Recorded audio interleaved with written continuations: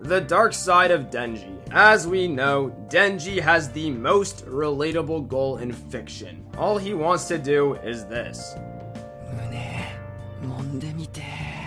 And on the surface, it's absolutely relatable and very hilarious. But when you dig a bit deeper, it's actually kind of sad. That's all Denji wants out of life, meaning he doesn't really have a purpose. It's a simplistic goal, and what if he does achieve it?